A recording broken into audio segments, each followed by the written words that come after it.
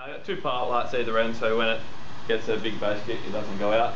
I'll play the bit of track that I made for it, and then I'll play a song, and then I'll show you some other cool stuff that it does. Cool. Okay? Right. Ready. Alright, let's Wow.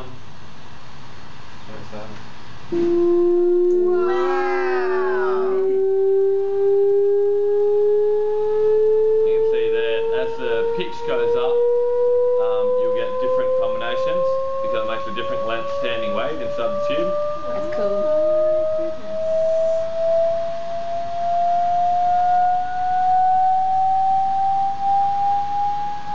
The other thing we could do is have a small camera on it that projected up to the screen, like running real time too. And now I'm bringing in one, so that was playing all on the left speaker. Now I'm bringing a sweep in on the right speaker as well, going reverse sweep, so you'll get some interference patterns in here. Oh. This is where it normally catches fire, giving a 50 to 60 hertz sweep on it, so you can see that at that low frequency you can actually see the sound waves.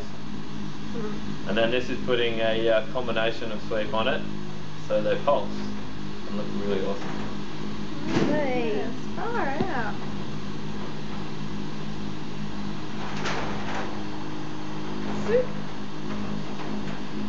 And that one there's my favorite. Alright, now this is an 800 hertz, 820 I think it is. So as you can see we've got high there and there and there. Hurting my brain.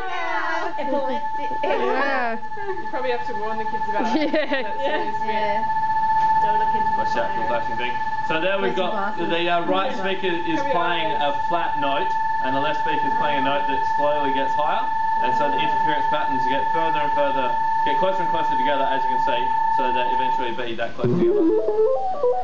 This is randomly going through frequencies.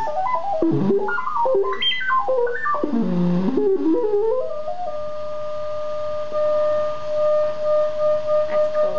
Wow. That's cool. The big doof here? Yeah. Put a donk on it! That's playing frequencies. Now in real time, as Alice said. Yeah, that's sick that.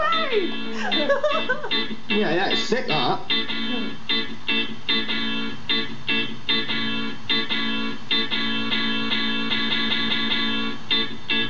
Yeah, that's sick that. Yeah, that's good. Wait, hold on a minute, play it up, stop. You know what you want to do with that, right? You want to put a banging donk on it. Hey,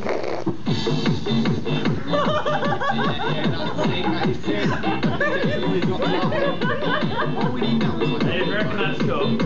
You know what, I've actually got a perfect one. Really slide.